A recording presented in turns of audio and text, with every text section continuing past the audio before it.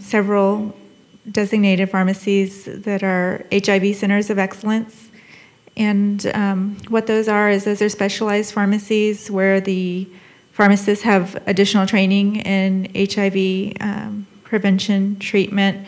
We do medication therapy management. We'll do a one-on-one consultation sitting outside with the patient to answer any of their medication-related questions. We can also refer them to social services, psychological services. We work with the community organizations, and we're just here to learn more and promote our relationships and learn how we can better serve the community. And if you want brochures about what their program does, they're out on the exhibit tables out there. Hello, my name is Lucia Bustamante. I work with UT Health Science Center. We are the Part D of the Ryan White program, and the name of our organization or agency, South Texas Family AIDS Network. My name is Ana Escamilla, and I am the medical case manager with Central Med.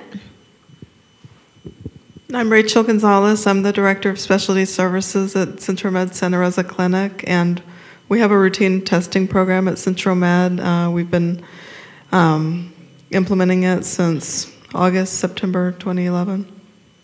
And Central Med is one of your local federally qualified health centers.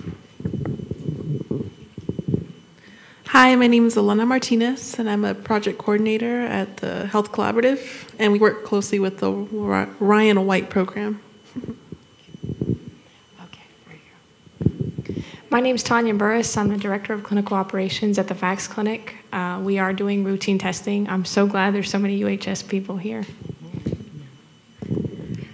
I'm Yvonne Venegas. I'm the manager at the Fax Clinic for the case managers. So we work directly with the HIV/AIDS patients.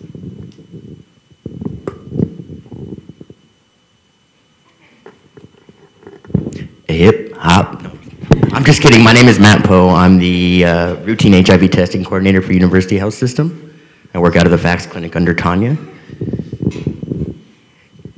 Hi, I'm Sarah Walker, and I'm one of the nurses over at the University Southwest Clinic. Hi, I'm Aurelia Hernandez. I'm a physician assistant, and I'm with St. Mary's University. Thank you. Look at the diversity we have. I think you guys ought to give yourselves a round of applause. Thank you for being here.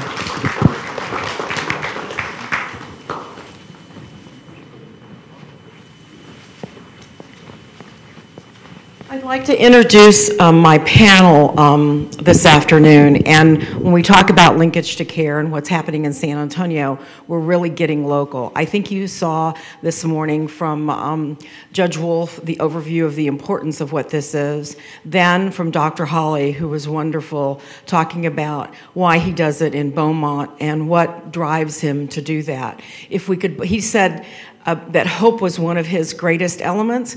Man, if we could bottle his positive attitude and just sprinkle it in every one of the hospitals we have here, we've had this problem licked. And then you heard from Dr. McCarthy, again, who's from Houston, and their system of how they've set up to do routine testing and their trauma system and their emergency room. So I thought you'd like to get a little bit of a local flavor.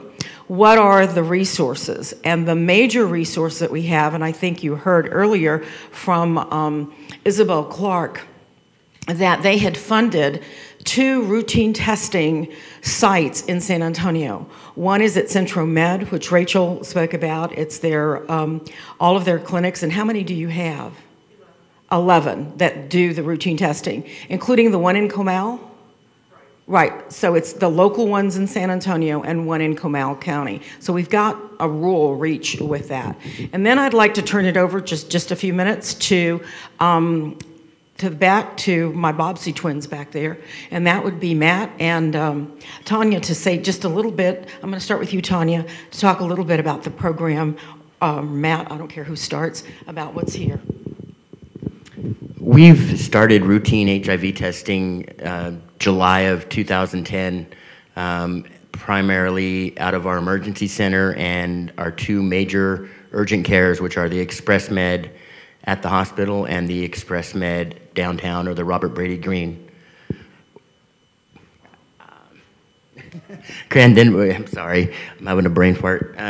We've since expanded to also our 2 University Family Health Cares, University Family Health Care Southeast and Southwest. You saw the numbers for 2012. Our incident rate is continually 0.91%, running about a 60-40 split, 60% previous, 40% new. All age ranges. My youngest is 16. My oldest has been 63. From high risk factor groups and from what they perceive as no risk factor groups. So the program works. It takes a lot of work to get it up and running, to gain provider confidence. My personal experience, I notify patients who test positive through my program. I also do quite a bit of the staff education. Through personal experience with that, the public does not have a problem with being tested, as long as it's done on a routine basis. They have a problem with it when they're behind the door with the provider and they're saying, I need to check you for HIV. When you're telling the general community that we're doing it as a routine test, no one is offended, no one has any prejudice towards it, and they all agree to it. So it's, I can, besides, the general population, they'll accept it.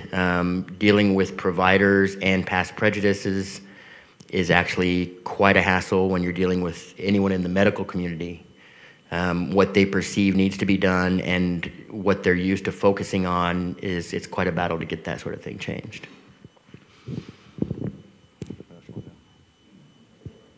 And so, I just have to stand up. I can't sit down. So what I have to say is a lot of what Dr. McCarthy talked about in Houston are some of the same issues that we looked at. So educating the providers, bringing it home why this is important.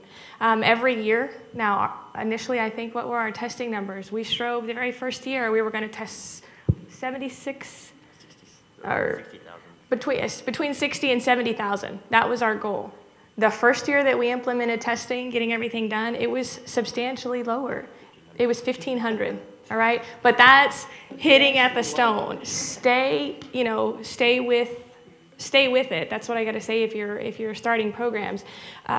Interestingly enough, we started to go back and look at some of the patients that we had tested positive newly out of the emergency room, and one that sticks with me, and I always use this as an example, so if you've heard it before, bear with me.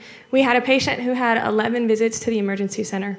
Okay, so we can't figure out what's going on with this man. He was diagnosed, I believe, with acute viral syndrome, is what we could find. He was referred to HEMONC, where HEMONC drew blood and did an HIV test, and we were able to get him into care.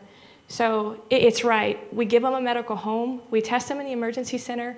We link him in. Matt has one of the best linkages into care in the state of Texas. We're at 88%. He does one heck of a job. We go out and we find patients. We talk to them inpatient, we talk to them outpatient, but we're doing a great job on getting them in. Of course, we'd like that number to be 100, and we're working every day to identify and link, but the point of the matter is stay with it.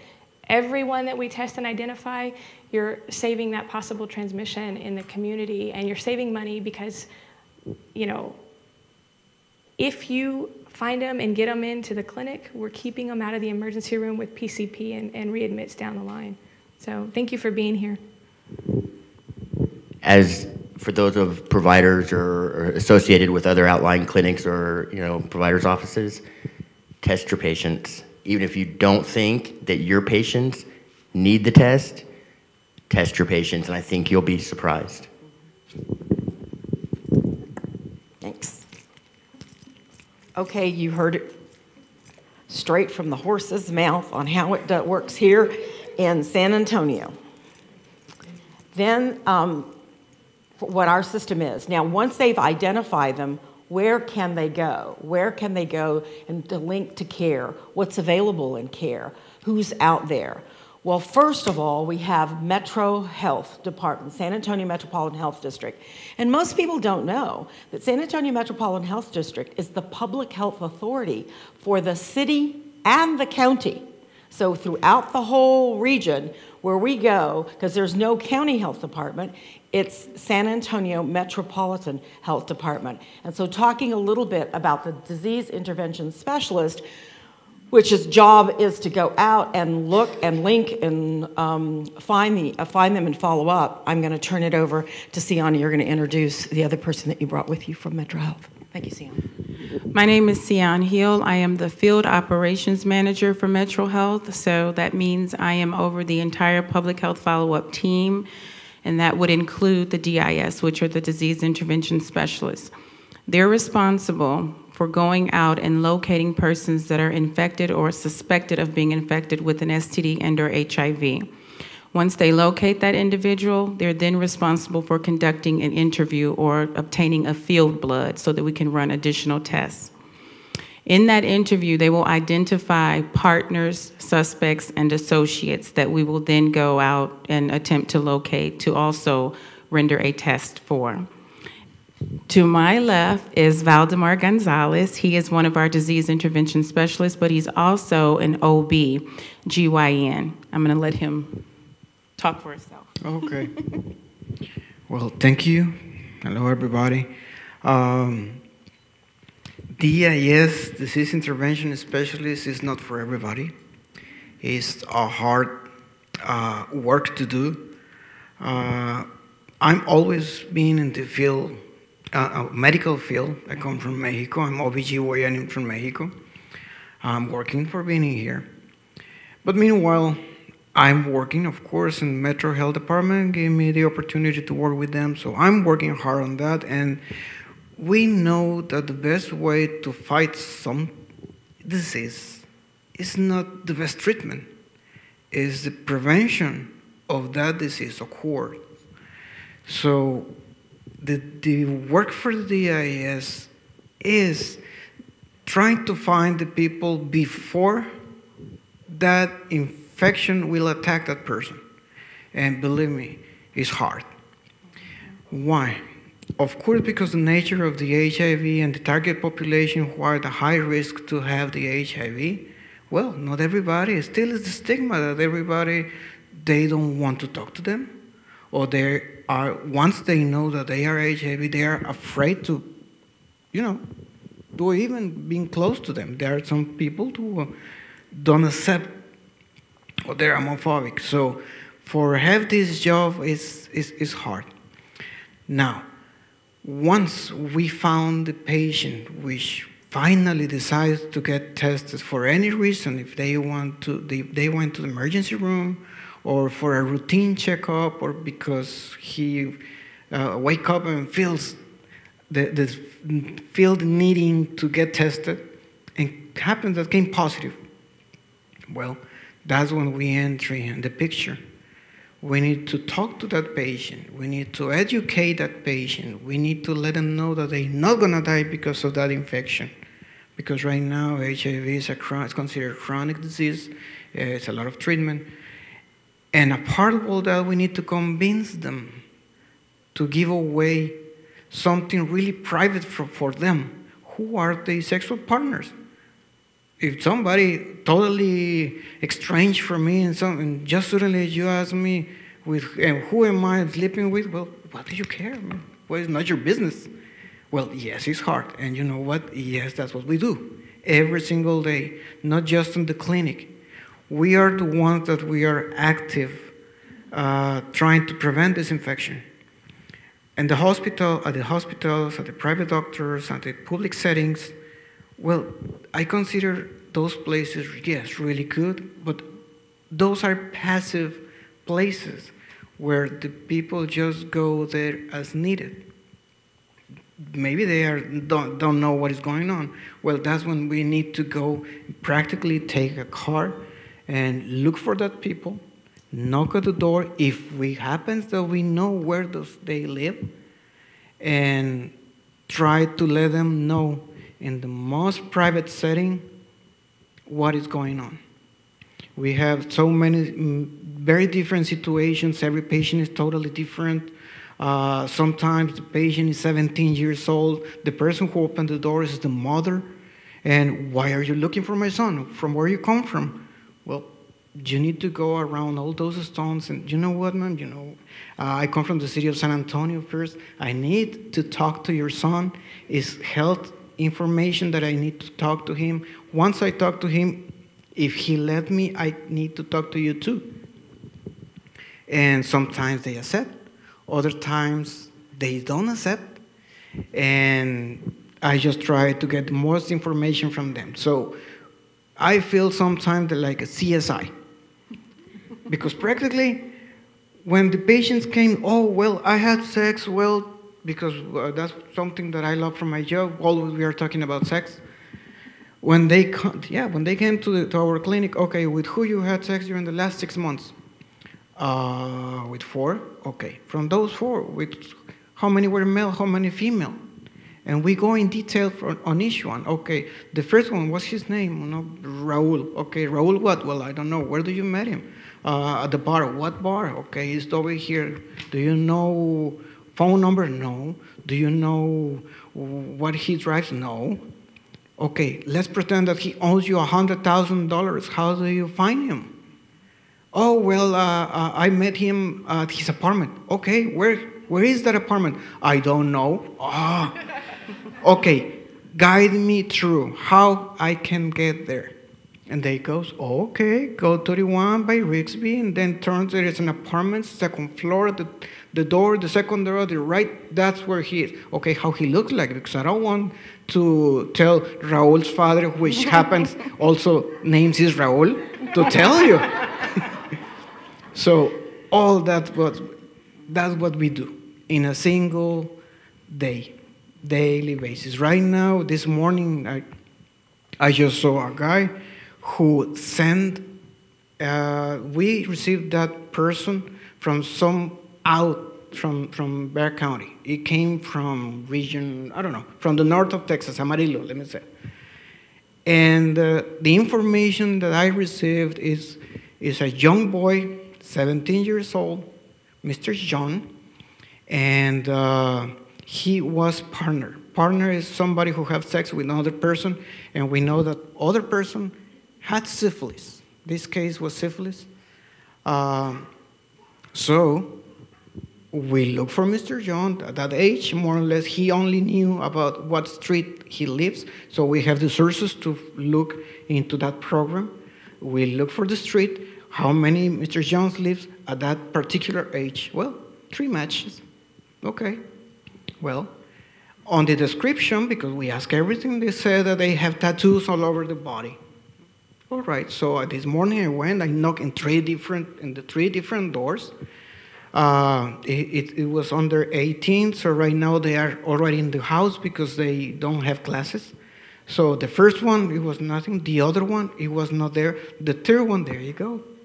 It was skinny, it was shaved, a lot of tattoos. John, yes?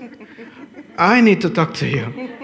Okay, well, I drew the blood because besides all that, you need to be able to draw blood, okay? And in any situation, it could be in the sidewalk, in the car, in the parking lot, in the house, dark, you have to be able to do that. So yes, I took the blood. I just coming from the health department, I sent the blood up. I got the result because we got the results in 1 hour. Guess what? Yes, he was positive. Right away, because at the moment I took the blood, okay, I got the information from him. Mr. John. Oh, yes, Mr. Gonzalez. Yes. Well, have you ever had syphilis? No. Well, now you do.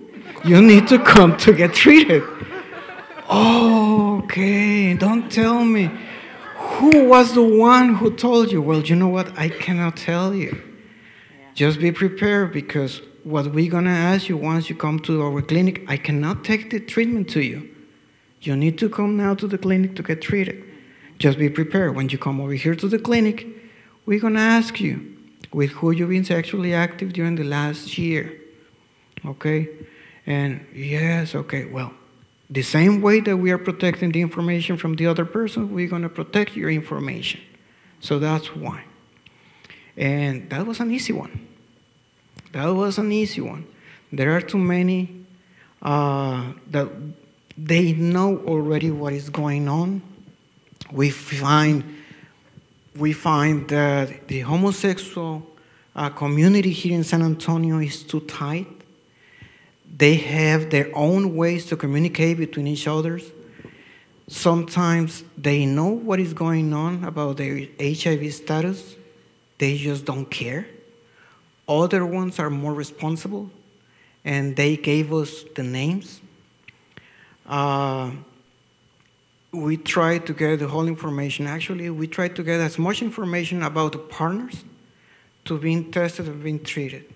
Sometimes we already know who is going to be positive in the next 2 months. Why? Because that person, once he tells us all the information, we have the database from all over Bexar County, so we know who is positive and who is negative. Unfortunately, we cannot tell him, hey, from the 5 partners that you gave me, 4 are HIV positive. It's just a matter of time that you came positive. The only thing that we can do is tell him, you know what?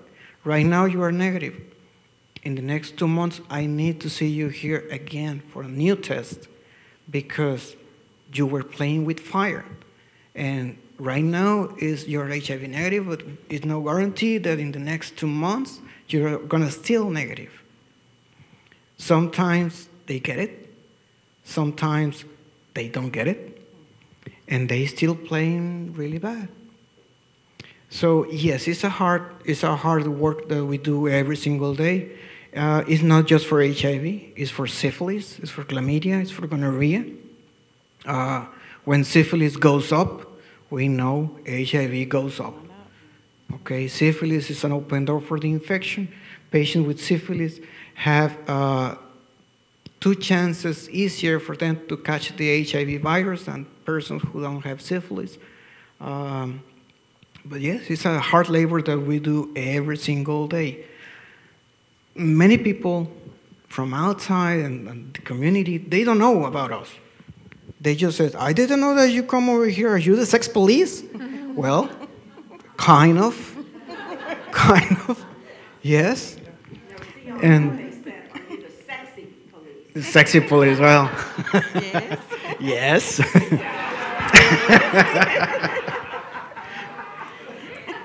So yes, we are at the first step. We are at the first step of the old channel when the HIV is going on in the city.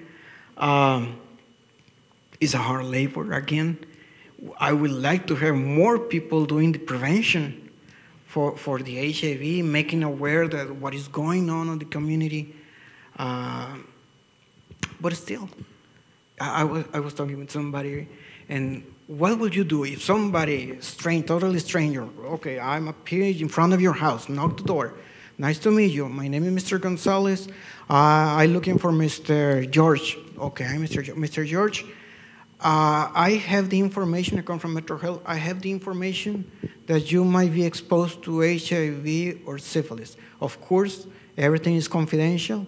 And before I tell that information to you, I was already see if nobody else is listening. What would you say? What do you think about it? Sometimes I put in the shoes of the person that I'm interviewing. Well, they are right. What the hell are you? What are you doing in my home? Right? Well, yes, it's something that we do. And I just would like to remember every time that we're trying to look for help, when we find that person and we try to send them to get services, well, sometimes it costs a lot of field visits, try to find him, try to get the test done, try to, identify him. And then when I try to refer him to any place for get services, well, I have an appointment next 2 weeks, next 1 week, or actually right now I don't have any complaints with nobody, okay? I just want to be sure. But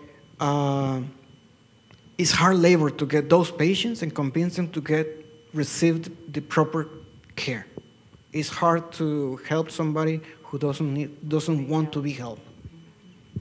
Okay, so that's what we do on a daily basis. I don't know if you have any comment, any questions, complaints with her.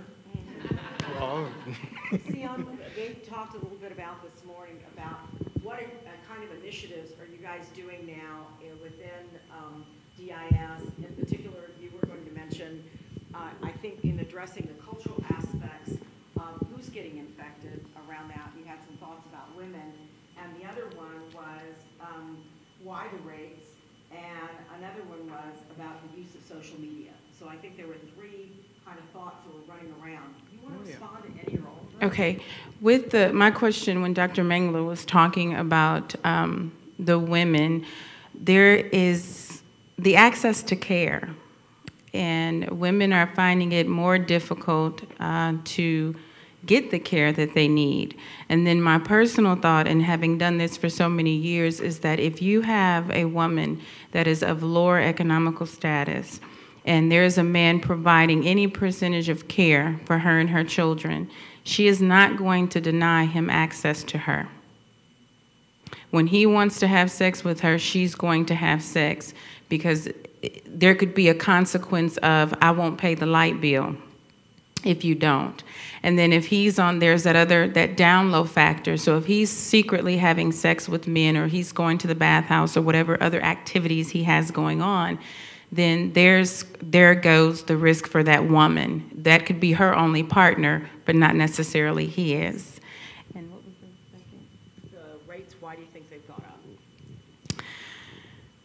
For that reason, I think you have older men sleeping with younger women, and then the other way around, and then it's still that down low factor, the men that don't consider themselves to be gay, MSM, and they have families at home, they have long-term girlfriends or wives or whatever have you. There's increase, we see a lot with the sex workers, and San Antonio, as you all probably know, has a huge drug issue.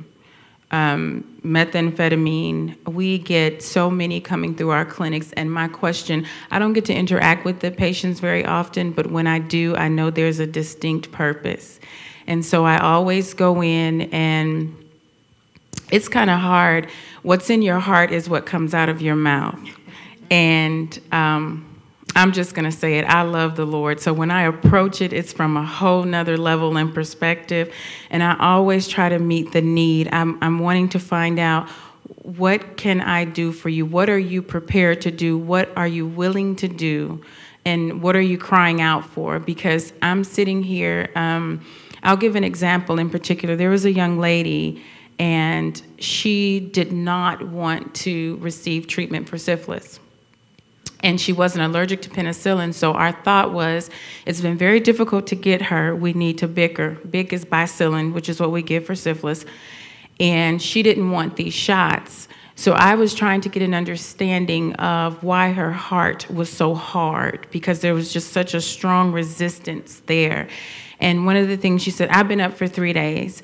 So I knew why she had been up for 3 days, but I wanted her to tell me why she had been up for 3 days, so then I could find a door in to try and address the other issue that I could clearly see was going on. Well, I've been smoking meth for 3 days. So I wanted her to tell me more about that addiction. And when we got right down to it, her heart was so hard, but at the end of that conversation, she was crying, because I was able to penetrate that place of need. She just really, I don't know that anybody had ever told her, I love you, or I want to help you. I don't really know that she'd ever heard any of those things. But in that moment, I just wanted to be that person to say, okay, yes, we need to treat this syphilis, but tell me, what else can I do for you? What do you need from me? Who can I call? What other help can I get you? And then first finding out, and I don't share this very often, but I'm the daughter of an addict. So I understand that whole piece, having gone through the Al-Anon, and I wasn't the one that could sit there and say, oh yes, I'm the daughter of an addict and this is what I need. That just wasn't her, okay? Me, that wasn't her. So I do understand that whole piece, and I needed to know from her, how can I help you? What do you want me to do? And when it was all said and done, she really was tired, because that's the first thing you got to find out when you're dealing with addiction. Are you tired? Because you cannot help someone that's addicted to something that does not want to be helped. It's a waste of your time. And so she really did, and her grandmother was there, and there were some other things, so I was able to help her. But these people are young, and they're heroin addicts. And as long as I've been doing this, I'm still blown away, but I still cry. I guess I'm a wuss. I'm very sensitive. So when I see this, and I'm thinking, I'm 39 years old as of last Sunday, yay me. But they're like 16 and 15, and they have track marks, and sometimes I leave the room to go cry so that I can come back and be able to really fully address it, but I got to go get that out first because I'm sad that, you know, this is their life and this is what's happening to them. What was the other? I talked so much. What was the other? No, I think another element with that we don't admit to in San Antonio is human trafficking. Yes. And that's not a choice of some people.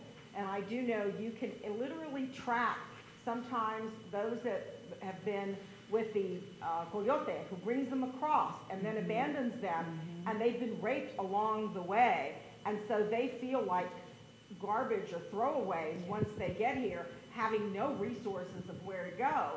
And so prostitution is one of the places that they go. And people say sex workers as if that in all instances is by choice. And for a lot of women, in particular in San Antonio, given our very high poverty rate and given the immigration and the human trafficking that's happening now, it is not, and given their age. That is going on. And then the social networking.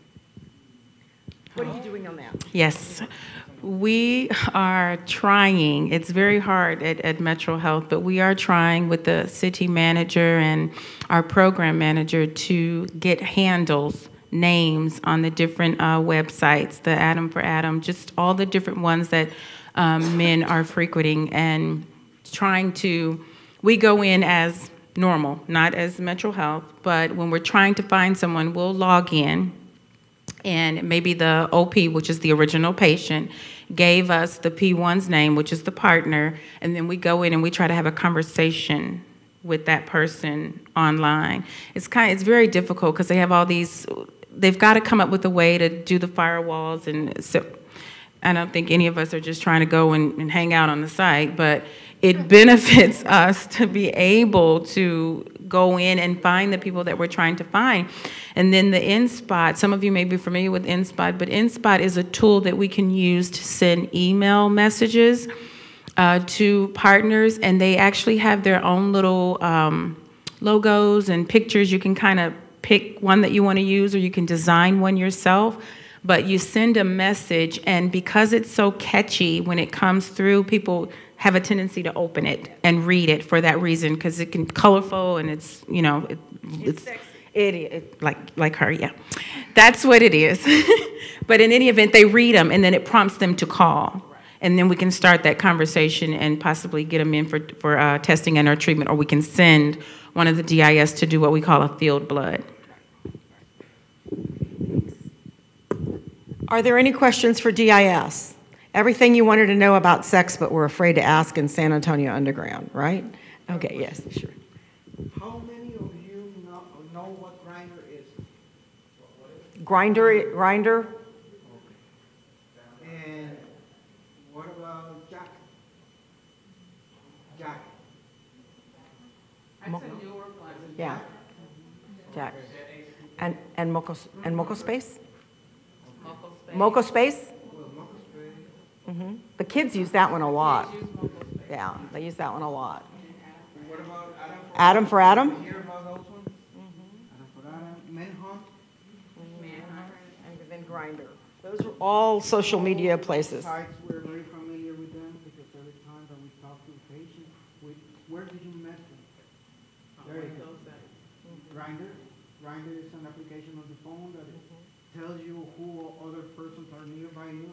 Pretty much what you do. And then just indicate, hey, I'm sorry the word, but I feel horny. Do you want something? Oh yeah, I need you. The gas station over there. And they go. They're later. Jack is the new one. Now they are moving from Grindr to Jack one. Yes. I have a question. When you're coming across people in the field that are maybe their partners in that way, are they less likely to have identifying information about their partners? Is that something you're finding, or? That's why we want to have access to those applications as well. But because those are, free applications. Yeah. Are they telling each other Exactly. Even Facebook. Maybe not. Maybe just Use the mic, he said. handle, name. Yes, we asked for the how do you call it? Not the nickname, for the screen. The screen name or the screen name or the username. And that way, well, we have one access to Houston. We need to triangle the information. Well, we have this screen name. We send it to Houston, and after 24 or 48 hours, they send us back, because I think they can send an email or contact, but we personally, we cannot do it. We don't have the power to do it. And even Grindr and the other applications, we have no access. Sometimes, and it happened to me, that even the patients, when they saw, oh, I have sex with, well, this is the picture, and they saw it to me. Let me bring up Facebook or yeah, maybe most of the time Facebook, and I saw him, hey, that happened, that guy, I saw him in the clinic last week. Okay, so well, it was one person less that I have to, but now that person didn't give me the name of the person that was here, so something is wrong. And then So, talk about policy. One of the policies around is the access that health departments or city and county systems need in order to be able to look at, and this is going to sound funny, play with or play around with those kinds of social, they're popping up almost faster than we can keep up.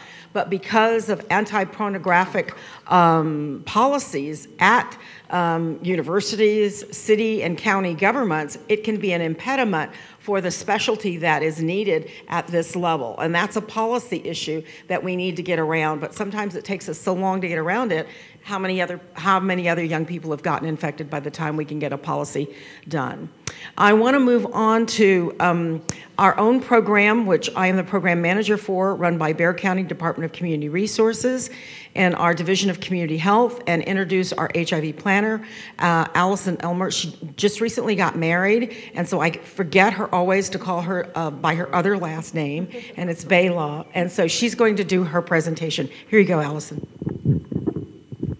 Got it up?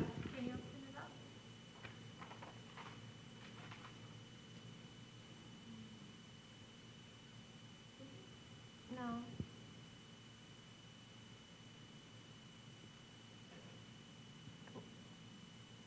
I can open it from my email.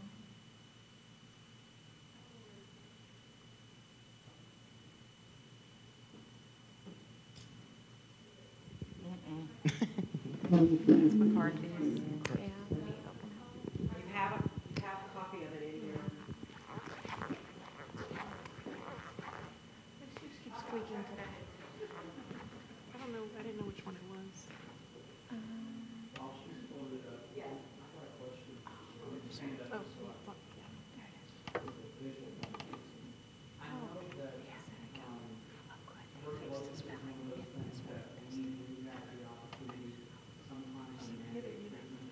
Yeah, but I just used Elmer because I didn't change it. That's okay.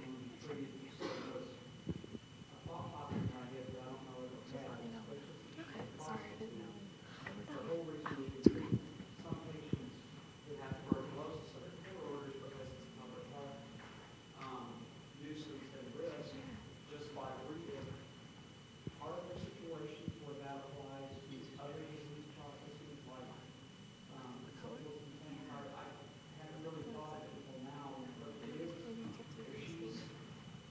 Got 5 Johns, and I add that up, working 2 or 3 days a week in a year, and look at how much of a public health risk it is. Unfortunately, not for SIP. So we have slides to relate this? Not communicable, not like HIV or different stuff.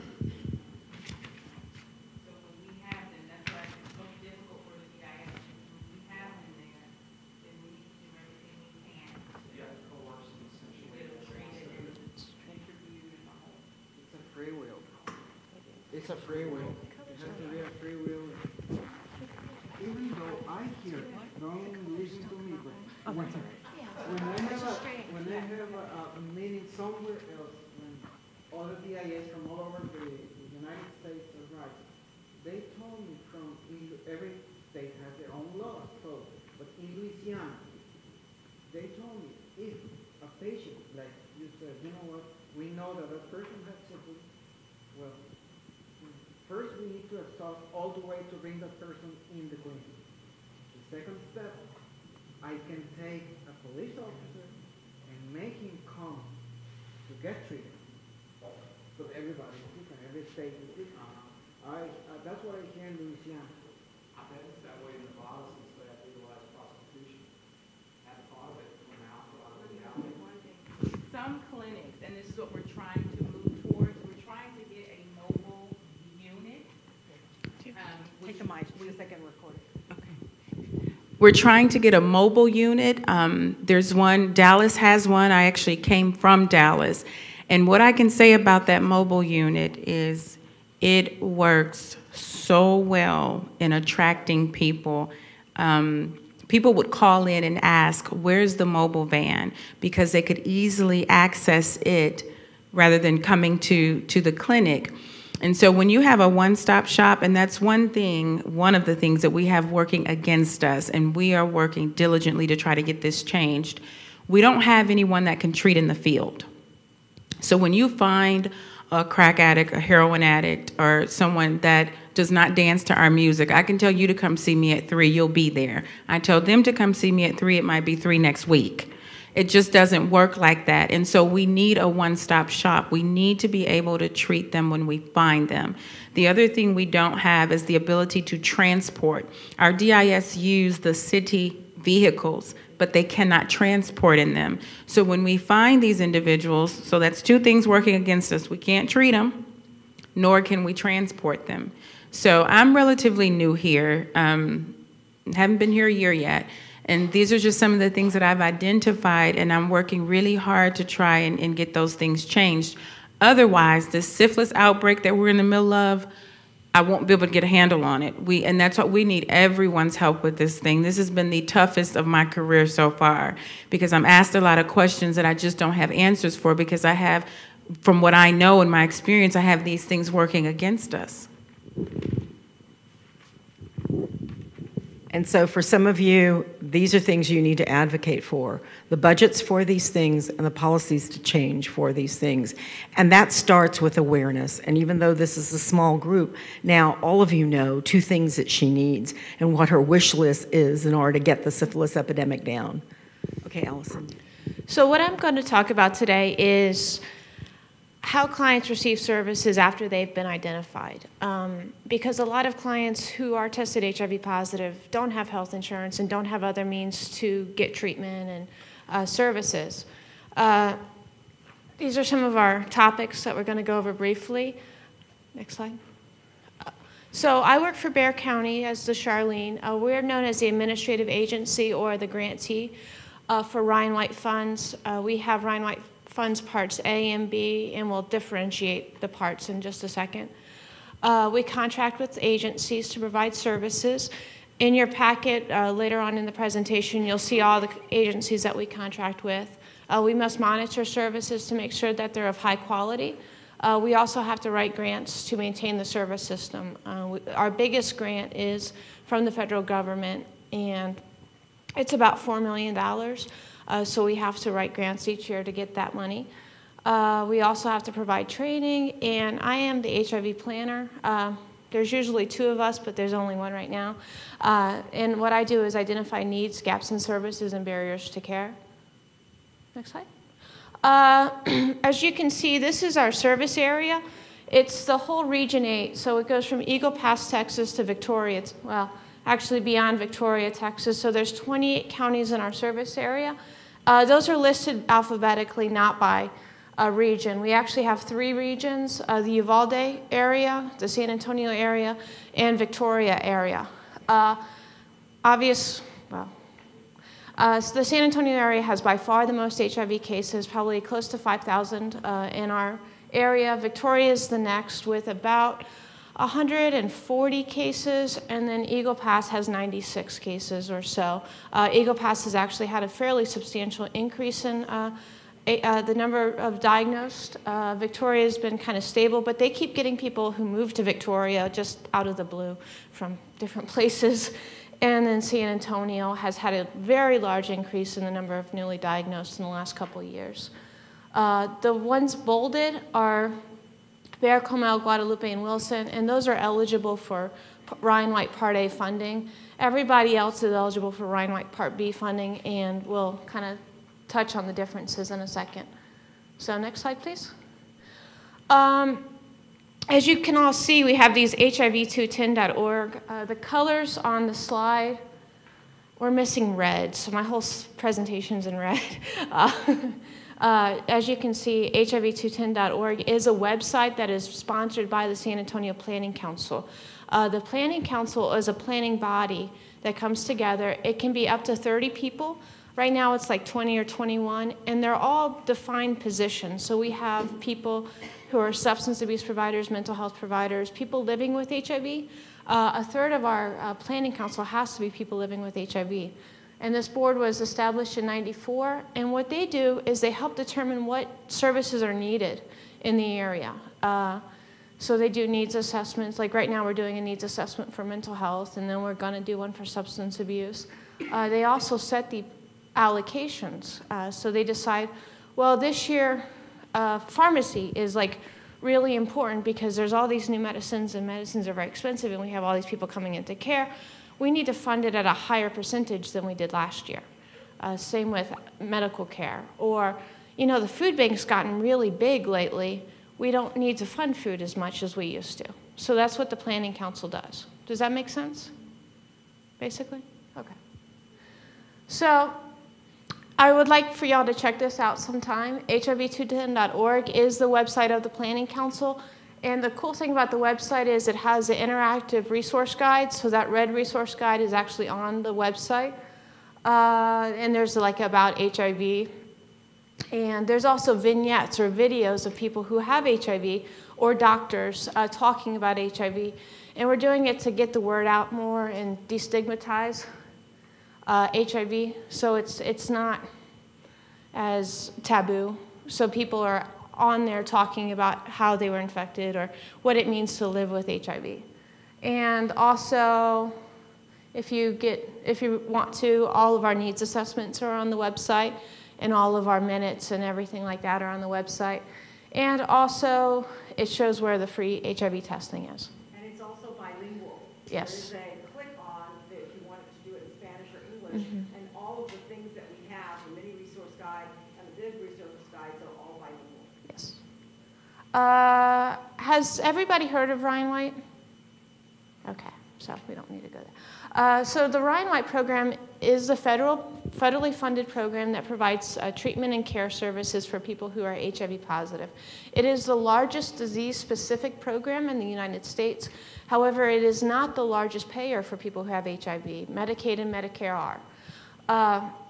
However, the Ryan White program receives about $2 billion a year from the federal government, and that covers every single state in the union and all the territories, like the Virgin Islands and Guam and Puerto Rico and what have you. And the District of Columbia receive Ryan White funds. As I was mentioning earlier, the Ryan White legislation is broken into 5 different parts: Part A, Part B, Part C, Part D, and Part F. There is no Part E. There was, but it was never funded, so it doesn't matter. Federal government didn't know how to do the alphabet. No. Part E, or what would have been Part E, was actually for occupational exposure, but it was never funded. Part A is for areas that are hard hit by the epidemic, so Dallas, Houston, Fort Worth, San Antonio, Washington, D.C., New York. There's quite a few areas that receive Part A funding. Part B funding is the funding for all the medications through the AIDS Drug Assistance Program, and also for every state in the union and the territories receive Part B funding. The Part B is actually the largest part of the Ryan White program by far. Part C, which is what Central Med receives, is for early intervention services and other outpatient medical care. They can do medical nutrition, case management. There's a number of things they can do under Part C. Part D is for women, infants, children, and youth. And they started out as a demonstration project and were the ones who were able to help reduce the transmission between mother and child, and now it's like very, very small. And then Part F is kind of like a whole big training program. They do dental training, they do AIDS education training centers. They'll come, you know, with that funding, they go out and, not the federal government themselves, but different organizations go out and do trainings about HIV. So that's what Part F is. If you want to learn more about Ryan White and the Ryan White program, you can go to hab.hrsa.gov, and you can actually look at the timeline and everything. So, next. As we haven't mentioned yet, it was started in 1990 and has been reauthorized a number of times, and now we're in 2000, well, actually we're in 2013, so it was reauthorized in 2009 as the Ryan White HIV Treatment Extension Act. And what was going on in 2009 is the federal government said, hey, we have good treatment. We need to find people early, because back in 2009, they estimated 21% of people came into care late or did not know their HIV status. And they said, you know, with all this treatment, it's not as effective once someone's had HIV for many, many years. So it's much better to find someone early.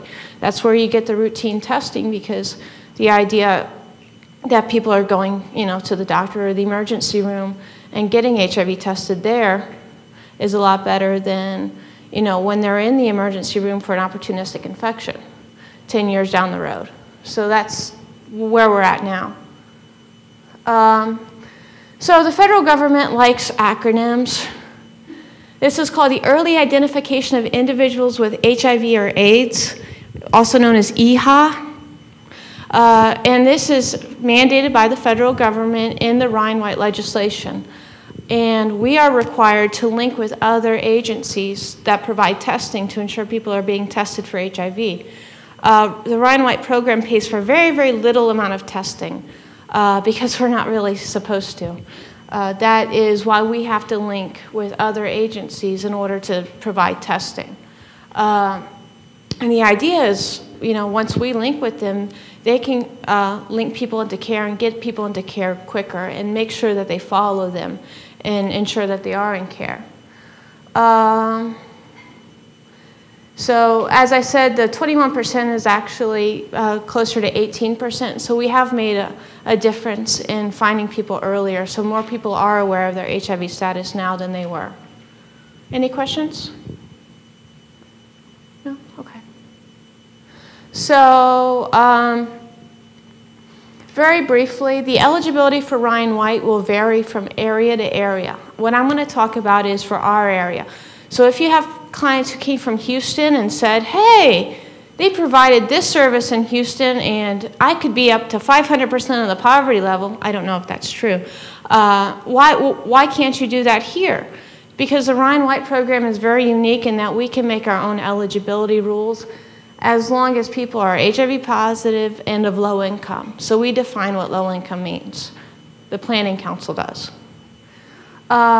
So you have to be HIV positive to be Ryan White eligible, or related or affected to someone who is HIV positive. Some services can be provided to you. Also, for financial, clients must be at or below 300% of the federal poverty level, except for the categories of case management, where you could be of any level.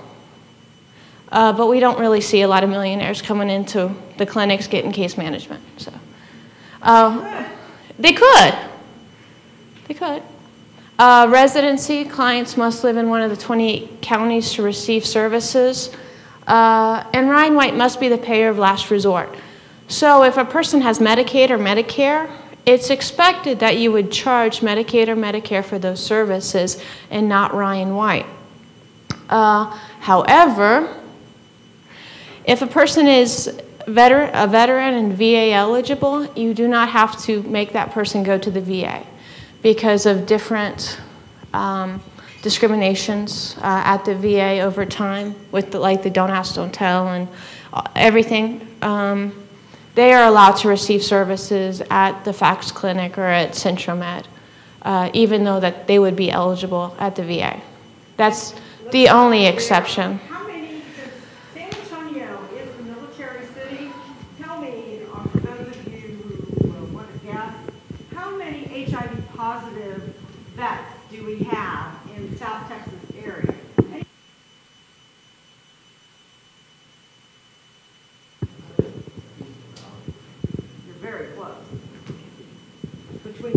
and 800 in the South Texas area.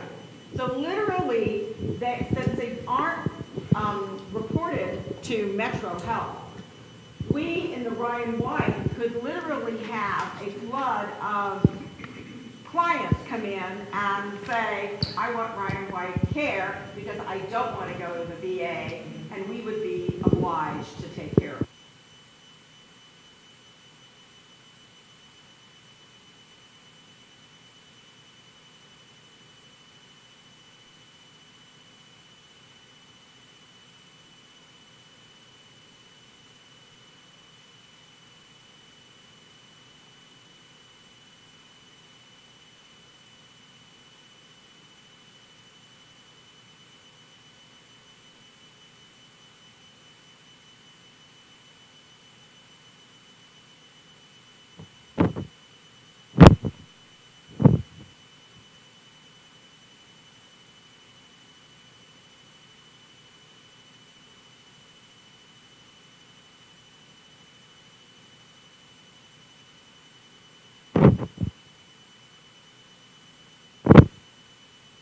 Hello? Okay, I fixed it.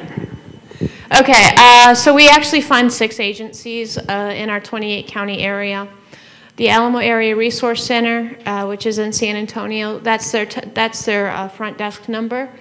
Centro Med, the Santa Rosa Clinic in San Antonio, and also the San Antonio Street Clinic in New Braunfels. The New Braunfels Clinic only provides services on Tuesdays, but they're looking on Tuesdays as of right now. The San Antonio AIDS Foundation, University Health Systems, the FACS Clinic, Victoria City County Health Department, which is in Victoria, Texas, and the Maverick County Hospital District, which is in Eagle Pass. Those are all of our service providers. As a note, all HIV positive clients can self-refer to care. So you could give this number, any of these numbers to a client, and they would be able to self-refer to care. But they do need to bring the following: proof of HIV positivity, proof of income, some sort of ID, a social security card. However, services will not be denied to anybody who is not a legal resident, and also proof of insurance if they are insured. So I'm not going to go through all of these, but in your packet, which is in your portfolio thingy, that thing, it lists all the service categories that we fund and where you can access those services. So like outpatient ambulatory medical care, I have a description of what it is. It's primary medical care in an outpatient setting. One thing I didn't discuss earlier is we cannot pay for hospitalization. Legislatively, we would be in a lot of trouble if we started paying for people's hospitalization. The whole point of the Ryan White program is to keep people out of the hospital. So outpatient ambulatory medical care is provided at UHS Central, Victoria, and Maverick County. And so you can see all of the services that we provide. And not all services are provided in all areas. Like Victoria, substance abuse is not provided because we don't have, with the limited allocation of funding for that area, we don't have enough money to pay for some of those types of services. Like mental health services, psychiatric services aren't provided in the rural areas because it's hard to find a rural provider for psychiatric services, and what have you. So that's that. Any questions on the Ryan White program? You're going to have a pop quiz in about 2 minutes. Yes. Thanks. I appreciate that. Well, one of the categories that she had up there was early intervention services. And so we provide, remember that initiative that she said was the EHA initiative? That's that early identification.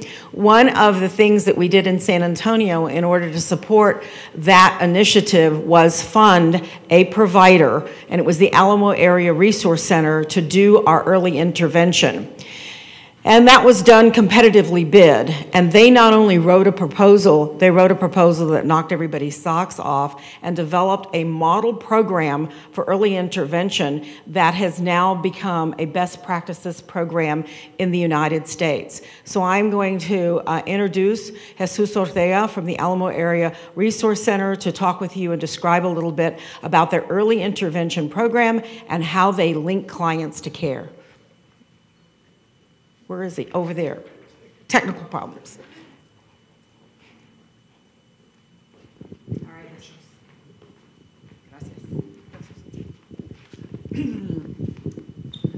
All right.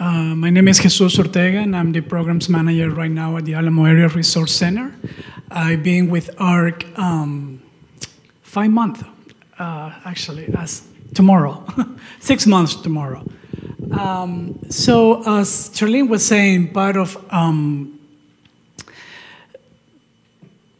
what we do as the early intervention services, I have to say that even before that, I do think that in what we've been hearing today, in order for us to really implement this program, it is very important to have partnership and collaboration within the community.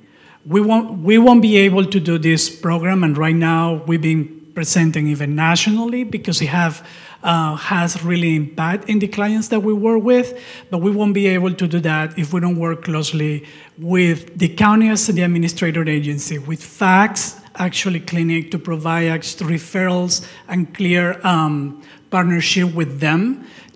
Because before I understand it was even better because they were on the second floor and we were on the third floor and we can just go, up and down. Now we have to go across the street in order to get that. But if it's about partnership and collaboration that can make this implementation of this program really successful and effective among the different agencies. And in regard to testing, which I think that I want to mention something that is very important.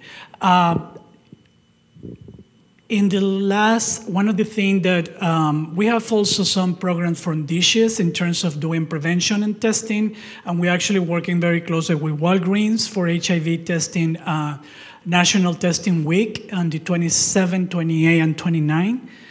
And again, it's about partnership and collaboration. And we won't be able to do that if we don't engage in those kind of collaborations. And one of the things that struck me about San Antonio, as you guys can see, I'm not from here. I'm actually from Venezuela. And it's how we can make routine testing a routine. And that's a challenge. We were trying to actually get to do HIV testing at the Pride event, and it's been quite a challenge. We have to create a coalition. We've been working very closely to them, and we have to be approved in order to be able to do that in a gay Pride event, in which testing is still a stigma. So testing in itself has a lot of challenge, and the EIS is, okay, when these people are actually diagnosed as being positive, what it is that we can do to link them immediately to care. So and I want to go through very quick. This is the people that should be here. This is a present, but this is just me right now. And actually at the time I was the director of EIS, which is the Early Intervention Services, but life has some changes within the agency, and now I'm the director of the programs manager. But this is, in general, the Alamo Resource Center. We expanded in 2012 our EIS to include testing also in non-traditional locations, such as parks, libraries, churches, parole boards, colleges, and university. And this is a little bit of the history of how this program has actually evolved even within the agency. And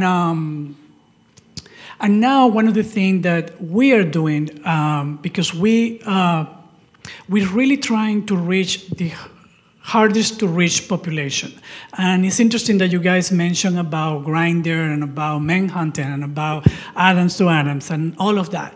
One of the things that we're trying to do is really how we can tap into that. And one of the things that is happening is that those websites take you down if you start talking too much about HIV prevention. They take your profile. So one of the things that we're trying to figure out and creating policies internally is that some of the workers, the outreach workers that we have, how they can actually participate in that conversation, right? So, but it's the issue of what picture do you put? Do you put your own picture? Do you put somebody else's? And so outreach is a big part of EIS. It's how do we go about testing? Where do we go? We actually have you call mobile testing. We have in which we go to the park. We actually go 3 times a week to the different parks in San Antonio where people actually hook up. And but definitely social media is the biggest place for hookup right now. And we have to figure out how to do it. We're thinking about the idea of young people actually being peers, to be able to themselves be talking to other people, but there is a lot of training that has to go with that, and there is a lot of establishing boundaries so that they can actually do it themselves. So the goal of EIS in particular is definitely to facilitate early access to medical care and remove the barriers to ensure medical adherence. And some of the activities that we have an initial intake and assessment, case management, referrals, employment for all the entitlement program benefits, and then targeted outreach, as I mentioned before, and particular conventional site for HIV testing and counseling. We're actually trying to get right now into those pole dance strip clubs, and particularly to target women. And it's being a little bit of a challenge. However, it seems like we want to have an open door, at least for one, to do it as long as before the hours. Before they start working, if we can actually go and do some of the testing to the women. And also one of the things that we've been doing is day labor testing. So we're going to the streets and actually trying to test day workers. One of the things that is happening is that day workers are actually being used as sex workers. They're being picked up, and instead of doing day work like carpentry or anything like that, they're actually being used as sex workers. So that's one of the things that we're also targeting in testing. This is a lot of specific about the program, and I don't want to go over everything, but this is intense. We have an initial intake, and from that, we move that into case management. And the case management is also very intense case management. We do a acuity scale, we assess client medical and psychosocial history, and develop a service plan. And then we try to implement that service plan in a timely manner. Sometimes we say 3 months, that's the goal. However, working with the client sometimes to keep them into medical adherence is a challenge itself because of all the barriers. So we do referrals to access HIV medical care, and we also apply for entitlement benefits. We can move this a little bit along. We go to local bars, streets, and then we do the counseling as well for HIV testing. And I guess that one of the things that is very particular about the EIS program that we have is that they have 4 main components. And one is they have to make a first medical appointment. And we try to make sure that they do that. They will also have to get an appointment for a mental health and substance abuse assessment and services. They receive also health education and risk reduction class, and also a nutrition assessment that we work very closely with the FACS clinic to actually do that. And so those are what we call the milestone. They need to complete this in order to move either to medical case management or non-medical case management within the agency. One of the things that I think that is good about the Alameda Resource Center, what I call my attention when I start applying for this job, is that we have this model of one stop. service. So people can, and I think you were referring to that, right? We do have health insurance, we do have housing, we do have mental health and substance abuse. We actually do have also patient navigators that help actually the clients to navigate the system so that they can be a medical adherence, a medication adherence. We also have, it's a project that is part of the UT Health Science Center that we're collaborating, and it's kind of like a national significant project, which is called the Women's Heart Project, and this is just specific for women to provide who are HIV positive, to provide them and follow up with them throughout many years to see what are the barriers to care and to health and dealing with the issue of HIV. So we track with primary medical care infectious disease, which are CentroMed and FACS. We try to figure out in terms of the milestone when they do the first medical appointment, which included lab work and meeting with a medical social worker. And the second medical appointment is scheduled within 2 weeks of the first appointment and includes obtaining the lab and the medication therapy if needed.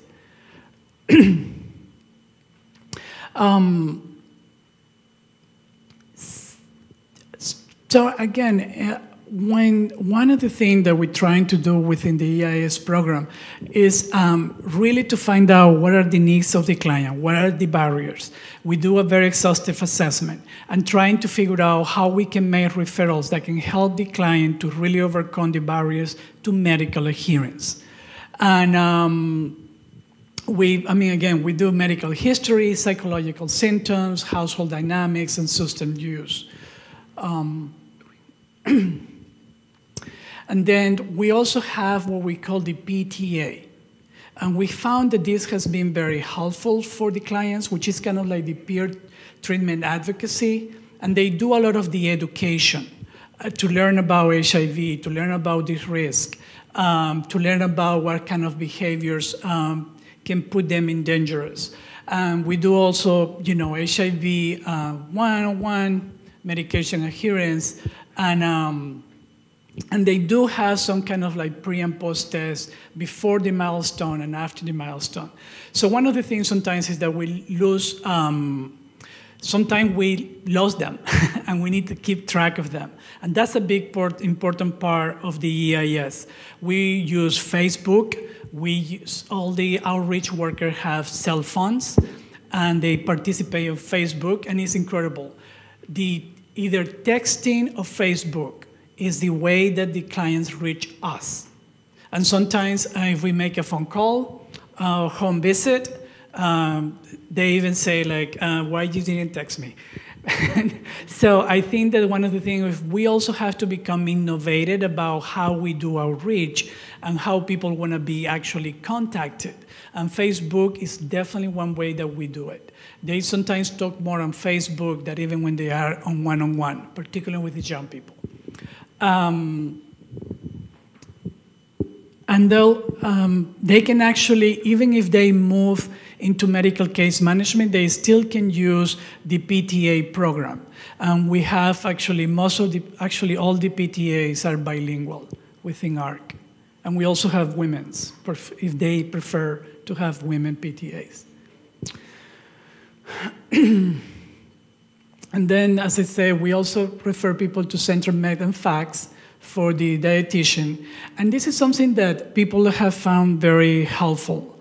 To have even like this idea that I have a nutrition plan for myself and how that affects my health. And evidently it's something that is part of their understanding how they can actually really be healthier and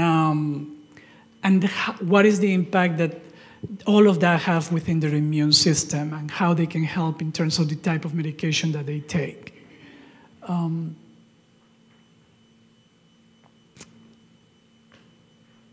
Clients are actually tracked up to 6 months post-transition for medical adherence. And one of the things, in order to be eligible for EIS, and I should have mentioned that before, is that you have to be newly diagnosed for HIV, and you have to be out of care for more than 6 months. So those two people are the ones that we particularly target. So that's kind of like a general way that how EIS work. We get actually referrals for hospital, healthcare, AIDS services organization, testing sites, and then we do the initial intake, and then we see either newly diagnosed or out of care, and we do the case management. And these are the 4 milestones. And then we actually staff them with the PCM, and if we either transfer to medical case management or non-medical case management, but they could be in the program sometimes for up to a year. Sometimes people they want to stay within EIS because they felt that EIS helped them in that process, particularly the newly diagnosed. But we also kind of trying to reach for, self-determination and self-sufficiency. And that's the idea. That's the ultimate goal. But if they actually relapse and they go out of medical adherence, we can actually go back to EIS. So this is just to give you a little bit of who are the people who participate in EIS. 65% are Hispanic and 20.72% are African American, which is up to 85% of the population that we serve. And then in terms of gender, we have, and the colors are kind of funny here, because this seems to be the same. You can feel that this is transgender, but this is actually males. And we do have a very small percentage of transgender population here. And that's definitely the age. Most of the people is between 25 and 44 years old. 429 clients. And this is actually for 2012. And we have returning to care are actually 40% of the people that we have within EIS, and actually 60% are newly diagnosed. And we have 742 positive individuals that came throughout the program last year. Again, this is a little bit of the number of people of the positive who has AIDS. And some of them HIV. No, we can. So one of the things about the EIS, out of the 742 clients that we have in the program, 532 completed a milestone. And evidently this has to do with a lot of the intensive case management that we do at the beginning, and also the collaboration with the different agencies so that we can really track that person, working very closely with FAT and MEX Clinic. And again, when we refer them to our reach, which is at around 47%, what we mean by refer by our reach is when they actually fell out of medical adherence, we have an outreach specialist position, and that person go after that. And try by any means, home visits, Facebook, any website that the person has, just trying to find that person to bring them back into services.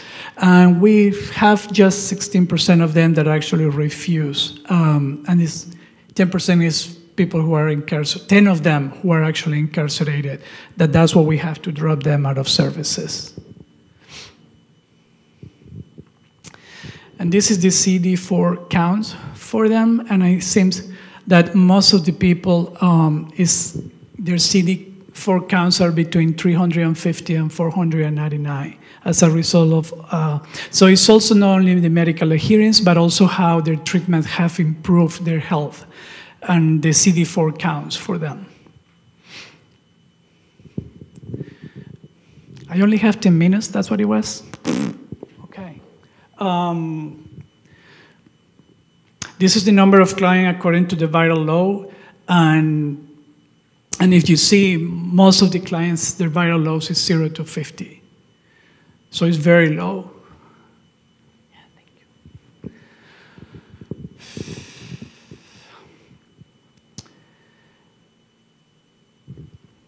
I guess the part of what, since EIS is about medical adherence, 83% of the people who participate in the program stay under medical adherence. And those who are non-compliant, even though it is small, we still try to do the outreach part of the program. So one of the big things that we also do is our marketing plan, which is something that is very innovative about the EIS. We have used both shelter, junior posters, advertising in local publication. We participate in Awareness Day, and we also try to do something that is more targeted, right? We try to look for the zip codes of newly diagnosed in the past 3 years, zip codes of loss to care population, and with demographics of the target population. As you guys saw, African Americans and Latinos are the higher portion of this population. Thank you. This is our marketing plan and how it has evolved so far. And this is one of our samples. We did it in Spanish and English, and we have billboards, and we also have it on the bus. And you can show the other ones. That's the bus shelter. This is the junior posters. And our program is called Thrive. The EIS program is called Thrive. And most of the we target in these areas here on the zip codes of San Antonio, on the east and the west side.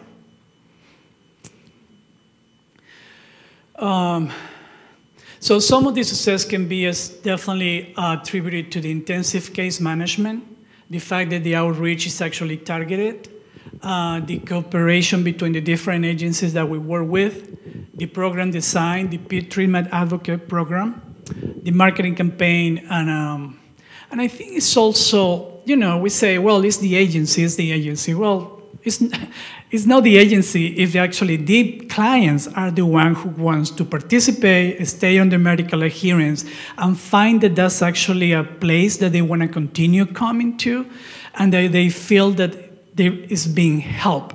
It's being a help for them. So a lot of the responsibility is also on the client. So I think that we have to give credit to that. It's not just the Alamoero Resource Center. It's also the client being able to participate in the program. I think that's it, yeah. That's the contact information. Thank you. Okay, I'd like to share with you, because I know we're running close to time, is that on the exhibit table outside, you have many things that we have for physicians and physicians' offices, any public area that we can put them on, barbershops, beauty shops, who cares, any place where we can get in and get a foot in. We have our resource guides, the big one. They are bilingual, they're red. You've got one right there. You've got the mini resource guides. Those are done for clients, because clients don't be walking around carrying a big book. So those are really for case managers and to be placed in doctors' offices. Then we have pill boxes in order. They're red out there. If you need them for your clients or your patients, take them. That's where they're there for. This year, our program at the Ryan White program got feedback, and they said, the pill boxes are real nice, the color is real pretty, but you only have enough for one pill. You don't have the morning and the evening. We want the boxes that are square that have the, yes. And so we're going, okay, next order, we need to redo that, because basically we're here to be able to give you the tools that you need. We also have out there English health diaries and Spanish health diaries, where people can write down their CD4 count, their viral load, their next appointment, and it also gives helpful hints about, as Jesus said, some nutritional issues that they may want to talk about. You can write down your questions for your doctor on the next visit, etc.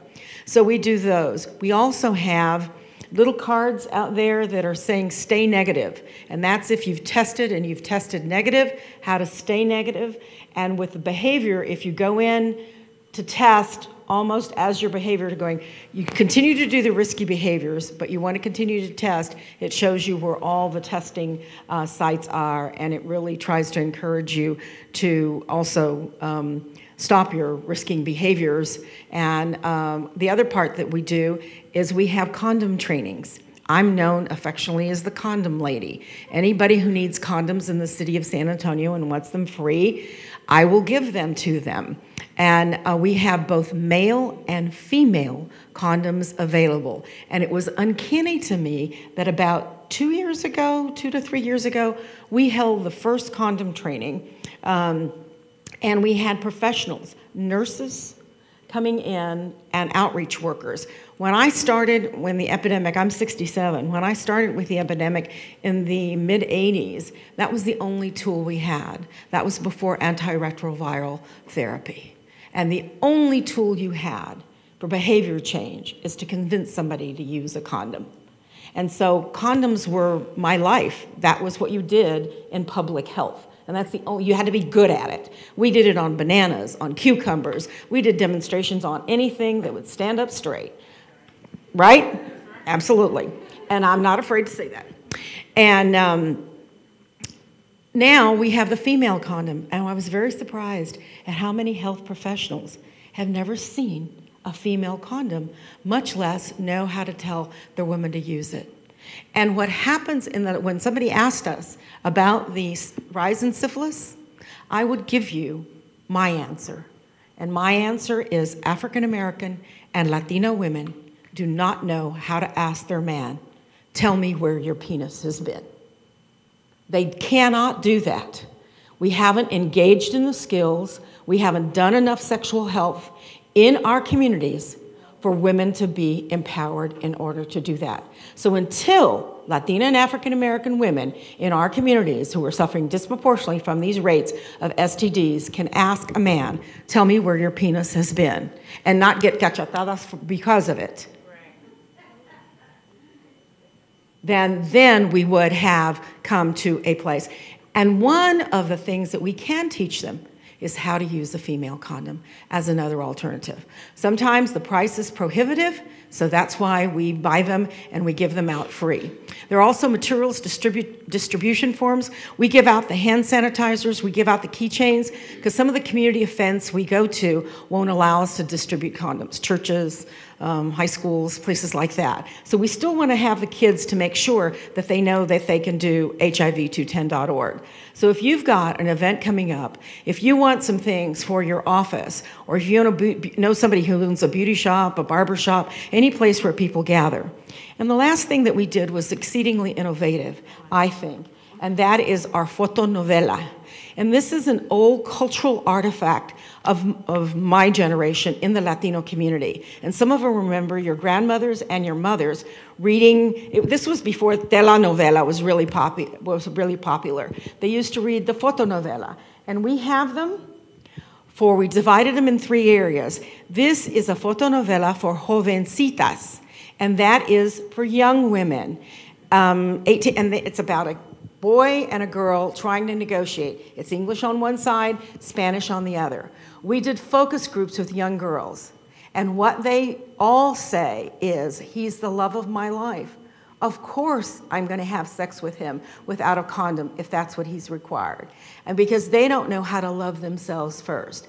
The theme of this is a dialogue around a girl and a young man having that encounter with with her saying, I love you, but I won't sleep with you without a condom. And it also gives you where to go test it.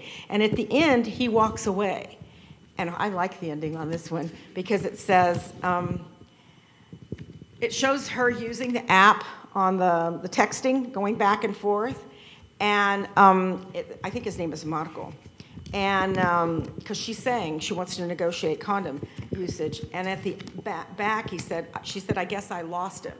And then at the end, he comes back and he said, you know, you are worth it. It says, Marcus says, sorry for how I acted yesterday.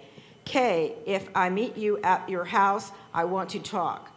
And the text back is, apology accepted, see you there. So there is happy endings when young women can stand their ground. And so this is a very positive, this is the one. Now, we got some feedback on this one because this one is for the damas. And those are, you know, you've gone to the restrooms and say damas, women's restroom. This is for women, middle-aged women. And when they pick it up, what does it look like to you? Avon book, exactly. And so they're going, you know, you can put this in the doctor's waiting room, and they'll pick it up and going, oh, this is something, you know, this is something interesting to read. This is something sexy, and they read it, and look what it says. It has condoms in it. It's like how you attach it to your purse. You know how you can do the condom things, and it's really set up.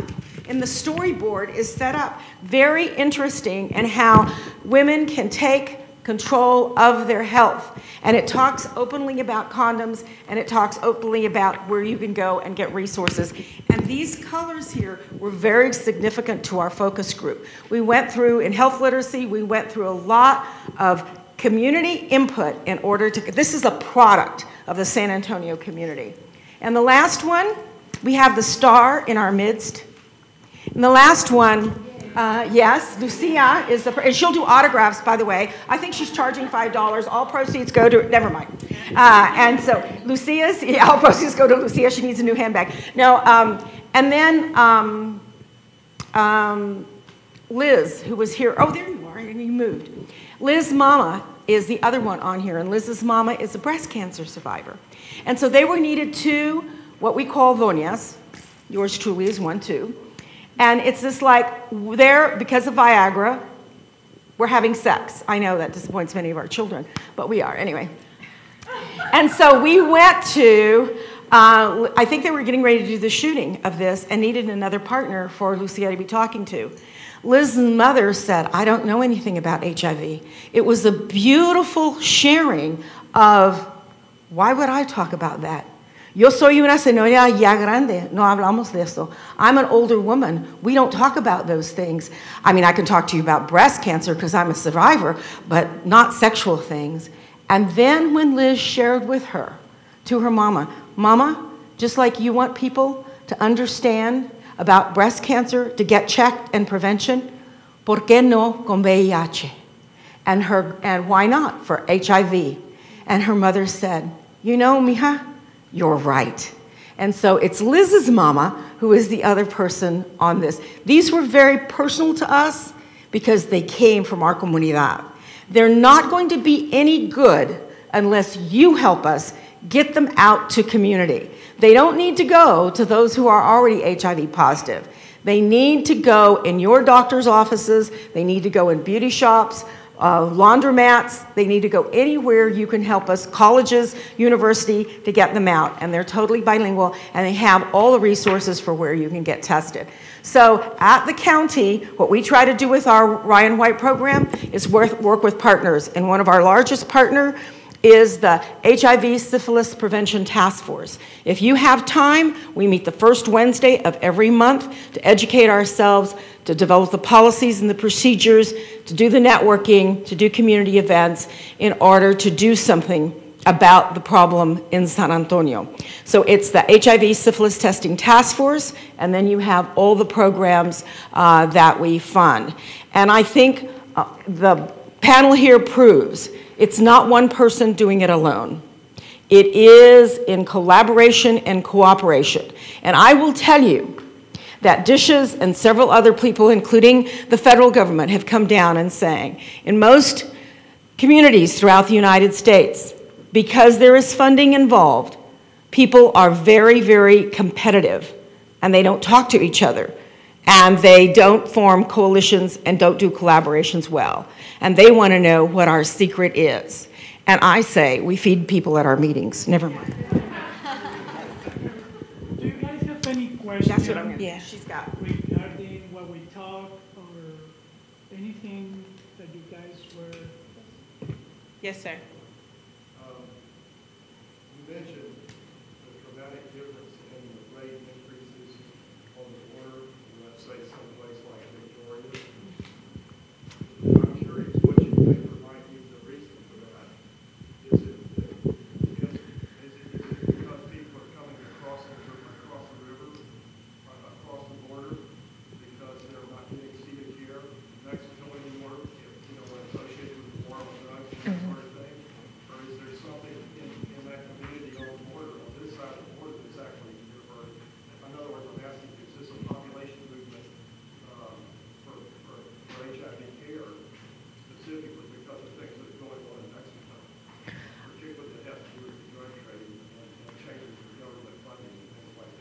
Our provider has noticed a large increase in, just in general, people coming across from Piedras because of there's quite a bit of violence in Piedras right now.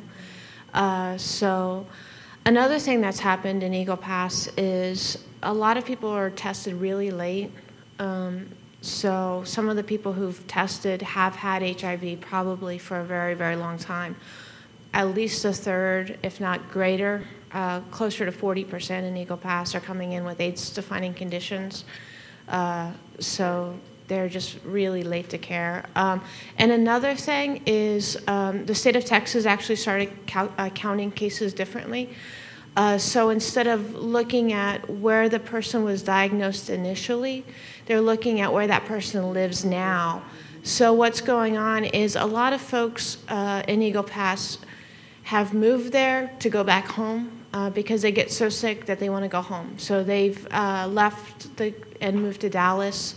They've moved. We do have some migrant workers who have HIV in Eagle Pass. So sometimes they could have been diagnosed in, Michigan or wherever, and now they come back home because they're so sick. That's where a lot of the happens in Eagle Pass. Oh, yeah. Yeah, exactly.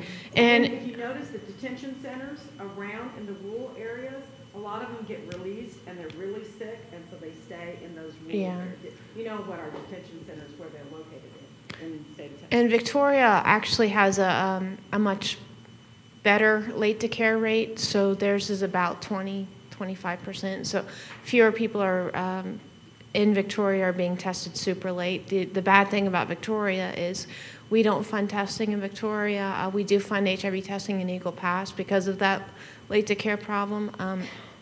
Victoria, we don't. And there's very limited HIV testing there. They do have a good DIS worker out there, and because they did have a syphilis outbreak a few years ago in Victoria.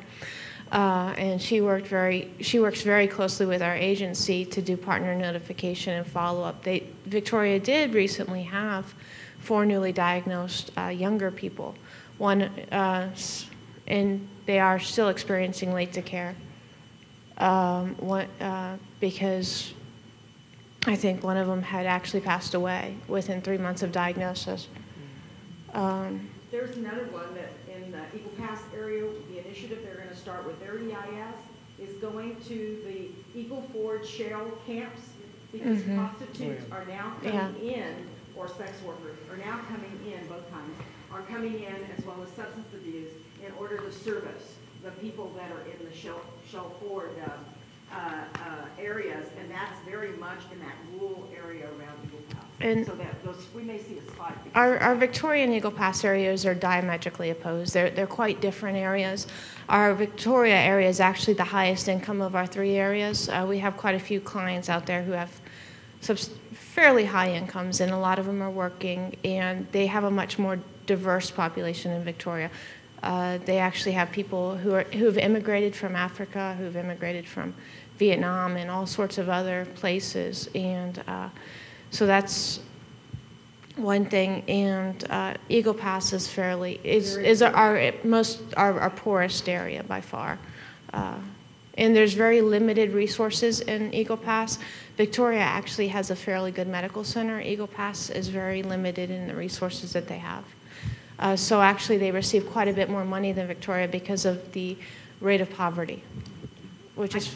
I think Sion has just a few closing resources for you. Yeah, just a couple of things, because we're really, with the whole syphilis thing comes that whole congenital piece and the number of babies that we actually lost last year as a result of.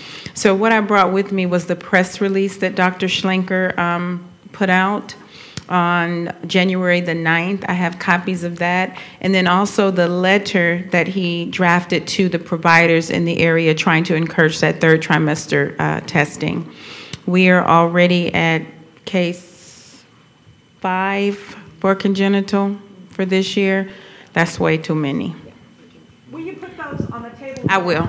So can we give our cooperative group a very round of applause? Thank you so much.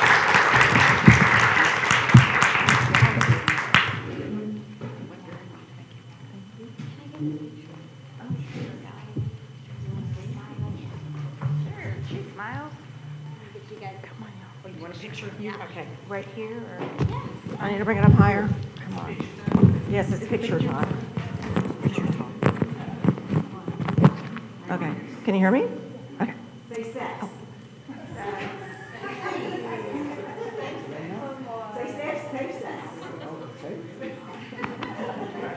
Thank you.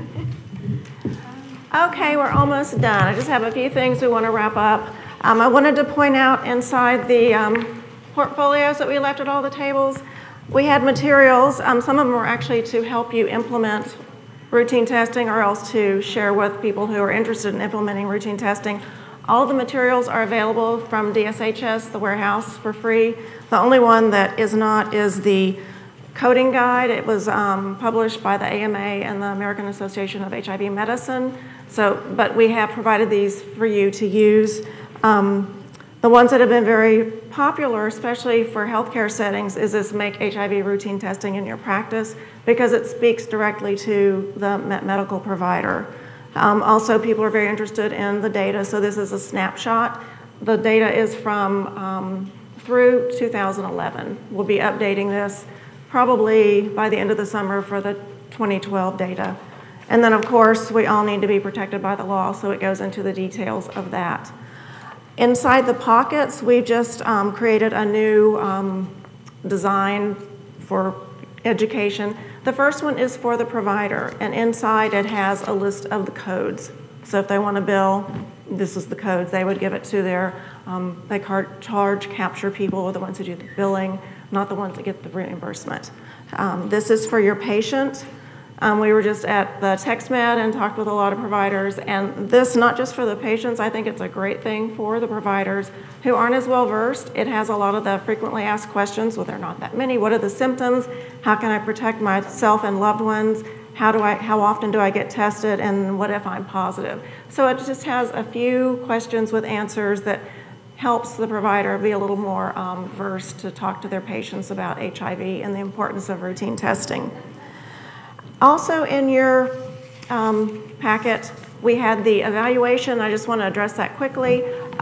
We applied for continuing education credits only for Dr. Hawley's talk, Dr. McCarthy, and then the panel. So that hopefully will explain why there aren't other questions. We did the application through our DSHS CE office, and they kind of direct our evaluation. So please, if there's anything else about the meeting that you want to share about the other presenters, I know Dr. Mangla did a great job with the regional data here, talked about being in sub-Saharan Africa, the World Health Organization.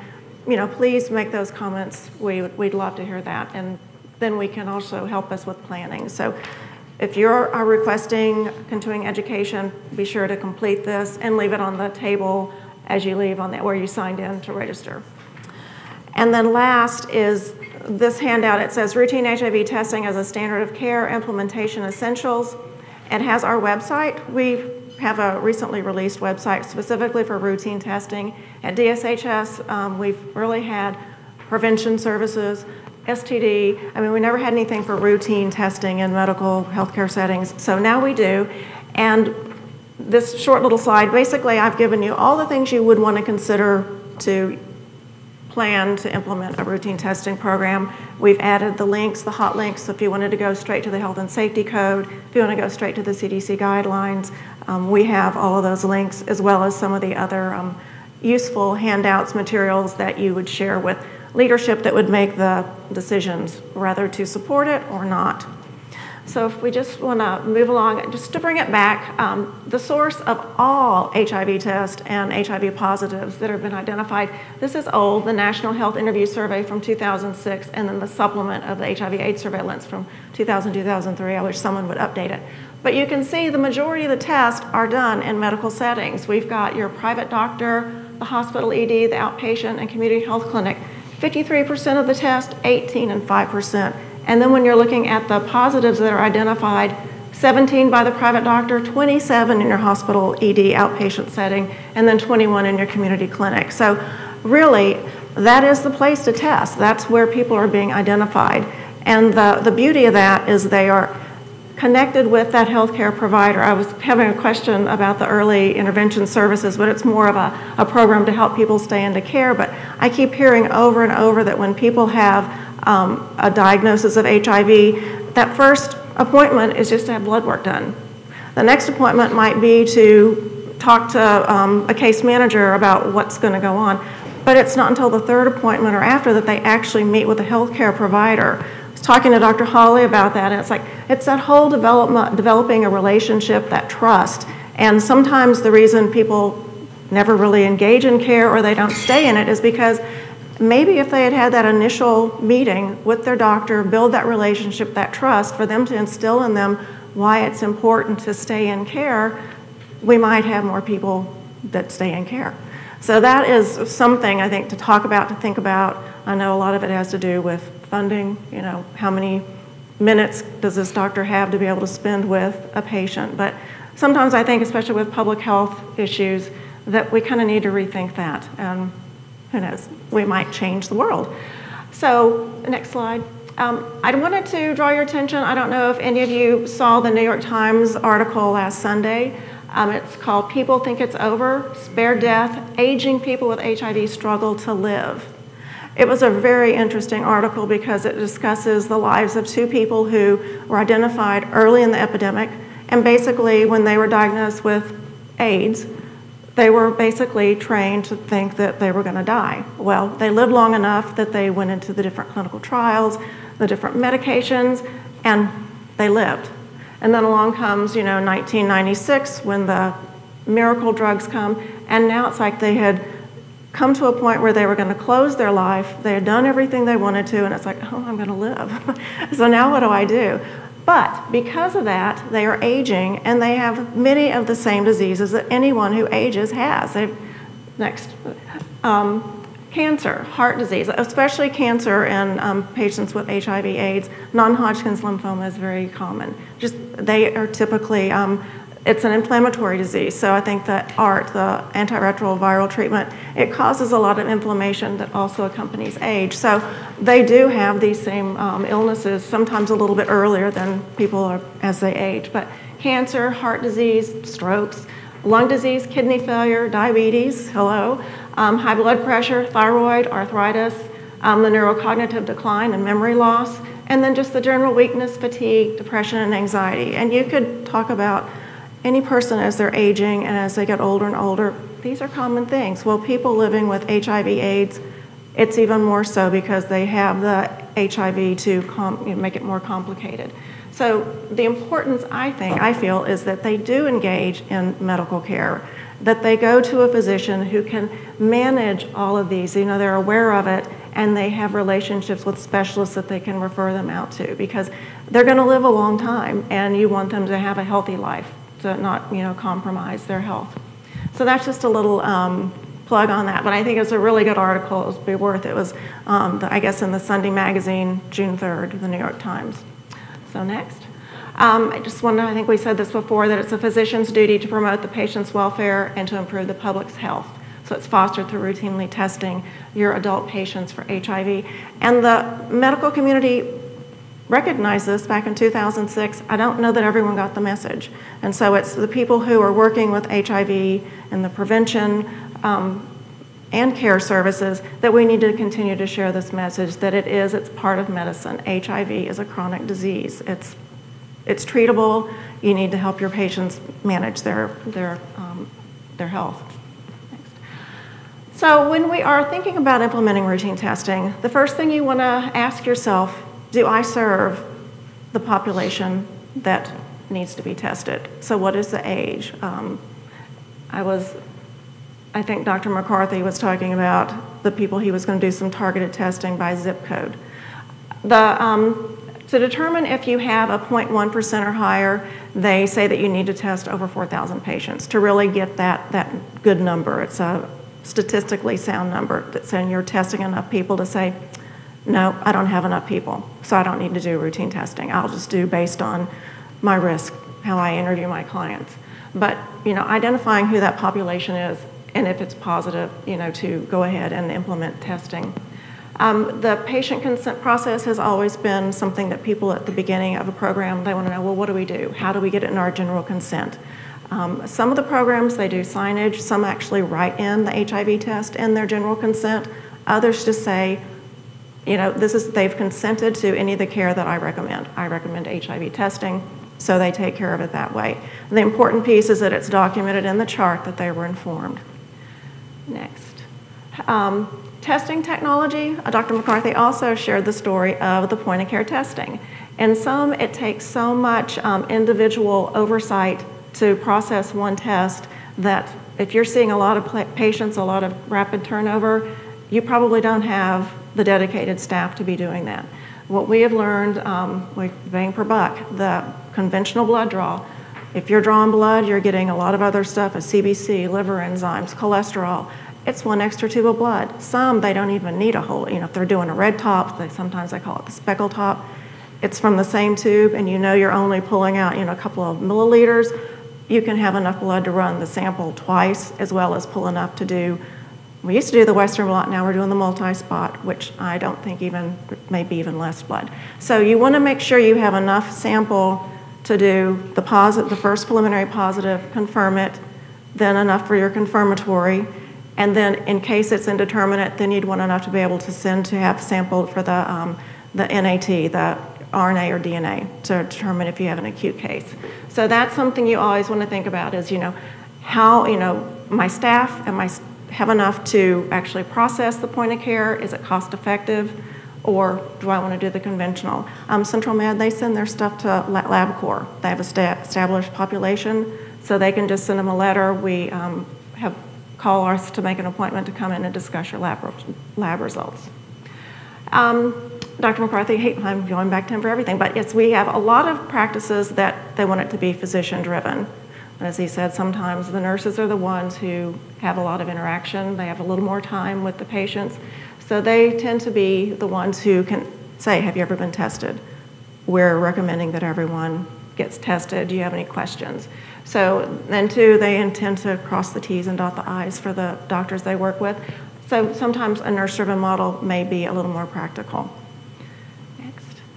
Delivering test results to patients. How are you going to do that? I know that was a lot of questions. Memorial Hermann, they do have a very tight relationship with the City of Houston, and the DIS go out. Some of our hospitals, they actually have a caseworker, a medical caseworker on staff all the time, 24/7. They do the delivery of the results. Some even have like, not a priest, a minister, whoever's there to help with the psych patients for counseling. They're there to help out. Others have their coordinator who, that is what they do, that's their specialty. So they are there, they're available, or they have someone back up, or they use flex time. You know, I had to go in and meet a patient at 2 a.m. I was there till 5, so I'm not gonna come into work tomorrow until 3 o'clock. But so that somebody can give them that face-to-face notification of their positive test results. Linking and confirming the care of the patients. Some hospitals are not affiliated with the FACS clinic, like at University Health. So what do? We have a perfect example in Beaumont, Texas, Dr. Holly, but Baptist Hospital didn't have a clinic. They're just a sort of like Memorial Hermann, a nonprofit private hospital. So they've made strong partnerships with their local Department of Health. They have their Ryan White funded care services. They've partnered with the drug abuse and mental health program, and so they work together. They meet monthly to discuss, you know, how many people have been diagnosed positive, if they've linked to care. They stay in touch to go, yes, the woman that was deaf and had cancer, yes, she's made her appointments and she's been in care now for 6 months. I mean, and they actually have such good relationships, and since they do make that effort to meet every month, they see how many are engaged in care, and if someone misses an appointment, they're a small enough community, their partnership is so tight that they are able to go and follow up with their patients. Smaller community, I know big, huge metropolitan areas, it's very hard to do that, but they work on that partnership monthly. The disease intervention specialists are especially helpful in those settings where you don't have someone who's on payroll to do that. They're not there 24/7 like a hospital might. And then reporting positive cases to the local health department. Dr. Hawley had a great system where it's just automatic. One thing in Texas, we do have that redundant requirement. So the lab, if it's sent off to a lab, they have to report to the state as well. So we do have the physician or whoever they designate within their facility to report, as well as the lab. So we know that if somebody forgot or paper got lost, that there's going to be redundant reporting. Sustaining routine testing. It's so important to have a champion. When I met Dr. Hawley, I was in Beaumont trying to find the CEO at the hospital because we learned that if you go at the top, if that leader buys into it, it's going to trickle down. If you go in at the back door or across the street, it's really hard to have that communication to the people in the departments that need to run the program. So I met him, and he called up the CEO and said, "Hey, will you talk with Ms. Clark?" And he said he would, and it was that easy. They had a meeting. They said, "Is this important? Is it a chronic disease?" They agreed it was a chronic disease, and I got a phone call from the director of the emergency department and said, "They told me to call you. What do we need to do?" So it was like, and that's what we hear the stories. Lisa Fitzpatrick, she's a physician in Washington, D.C. She's been very active in the HIV/AIDS field, the community. And that's what she's saying. To have successful programs, you have to have the leadership at the top because they're the ones who say, yes, it's our mission. Yes, we're going to devote the time, the energy. It's something that we care about. And so that's how they've been successful, how they're able to make changes. If something in the program isn't working, you've got the support at the very top. It's very simple, but it's very, very hard to get that connection and the time for that person to listen to you. The IT coding and changes, I know we have mixed feelings about that. If we could all have our custom EMR, life would be great. But tweaking the programs, if you can actually, I know Matt's no longer here, but he's with University Health, and when he finally found the right person at UHS to talk to about pulling together the right data to submit to the state, his life became much easier, and we got our data much more quickly. So it's navigating these huge bureaucratic systems and finding the people to talk to, which is very hard, but if you can get that person at the top, they know who all to go to. They'll give you a name. It seems to be much easier. Billing, coding, and reimbursement. With the grade A recommendation, we hope that life will be a little easier for doing routine testing. We won't say that I can't do this for free, we can't take the cost, we can't cover it. So we hope that's going to be something that's going to change. Training, on this sheet here, we do have some links to available trainings because you're constantly having to train your staff. We know that at UHS they have residents, we've got interns that are just going through the emergency department. You constantly change. People, they may want to move to take care of an aging parent, they get married, they move away. You're always going to have new people in, and having a routine training that some of our programs are starting a web-based training. So basically, if someone new, they can take this 20-minute web-based training to just give you an overview of the program. Some of them are doing like employee orientations. So there are just these rote trainings. Pam Green at Memorial Hermann, she meets every month with the different nursing staffs at all the different hospitals, and she has her little training PowerPoint, and she just goes through it. It's, I think, about 10 minutes. She just goes over it because there's always going to be 1 or 2 new nurses on staff. She shows them the testing results, how they compare their site to all the others, and just really keeps them engaged. It's kind of a constant, until it becomes totally routine and people go, yeah, I'm going to do a HIV test just like blood pressure, you constantly need to keep communicating with the people that are performing the direct services. And then quality assurance activities, we just added a new QA plan that we've given to our sites. And we were a little worried because nobody wants to talk about doing quality assurance and getting monitored. But I got the opposite. The people embraced it because it was like a roadmap. Here are the best practices. Here are the links to help support us to get there. One of them went, I didn't even think about training. We've just been trying to tell people to do more testing. So it gave them a way to just step back and look at the whole program and fill in where they had gaps and we're always there to help. I mean, that's our job. We're a little passionate about it, but believe that, you know, whatever we know, we want to share with you to help you have a successful program, because the more people we test, the positives get into care. We know that we're going to decrease the transmission rate and lower your community viral load. You'll have a much healthier community, more money to spend on other chronic disease. And so that's kind of what this is for, to help you, your roadmap and our website. And I think that might, well, ditto, I think I already said that. So one thing I didn't say, I think what I was supposed to put there is, I quote her all the time, Lisa Fitzpatrick. She actually was over the PEPFAR when Haiti had the earthquakes, but she's been very much involved in HIV/AIDS care. And she was interviewed, and her thing is that she says, if you can get people living with HIV/AIDS into care, any care, we can prevent AIDS. So if you can get someone early, or even someone who hasn't advanced to AIDS, if you can get them into care and healthy, they may never ever develop into, you know, having an AIDS diagnosis. So I think that's a very powerful statement, and the potential that we have now with all the things that have occurred, I'd say this last year, is making us get that much closer to it.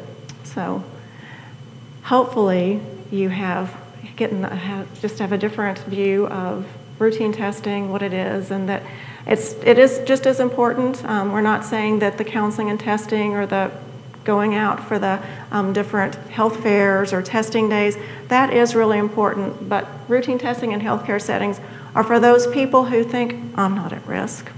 I don't know anyone who has HIV. It wouldn't be me. Or for the doctors that go, not my patients. But as we saw, that's where the majority of the people are being tested and identified as positive are in that healthcare setting. So I think that's all I had to say. If y'all have any questions, let us know. Our contact information, we're going to be providing the slides. Yes, so what you have, so just a reminder about your evaluations, if you'll please go ahead and turn those in since we're finishing up. But on behalf of the planning committee and the sponsors that provided this opportunity for us in San Antonio, the first time opportunity actually, we'd like to thank you for staying with us throughout the whole day. We know it's been a long day, it's been very, very tiring, but for those of you who were not registered for payment today and were new registers, please be sure that we have your email addresses, your contact information for a couple different reasons. We want to keep you updated on any questions that you might have with regards to the information that was given to you today, with regards to your DE status, anything like that we need to follow up with you after the summit. You notice that we have cameras here, and that is actually a sponsorship donation by NOWCastSA.org. Is that correct? So we have been able to live stream the presentation today for those people that were not able to make it at the last minute. We had a couple physicians that were not able, that called away, couldn't come at the last minute, but they were able to at least visit us online. They didn't get the privilege of getting to see the way you guys did, but they have some of the information. We will also be sending you the link to that. So for those of you that want to share the information to your colleagues that didn't come here today, we'll send you that link so that you can get that out. And we have been given permission by the presenters today to provide you with a link to the information. And Dr. Mengler has also provided us the permission to send you his PowerPoint slides. So that was the first presentation from San Antonio Metro Health. And so we have your contact information up front. We'll be able to send that to you. Vera Landeros is our operations manager right over there. Here you can say hi. And then Denise Bennett is our programs manager. And I'm Elizabeth. And so we will be very happy to continue to help you, continue to provide information through the planning committee and through Isabel and her team. We're very excited about having had this opportunity today. Again, we thank you for being here. I'm sorry, I want to apologize to Carolee Coachman. She is our data coordinator for our project and just does miracles with our data. We have people submit, I mean, that's part of our grant funding is that we have to send our data to CDC. And she just does an amazing job and helps us put together our slides. So she's so important to us and she's on my moral support today to help me do this.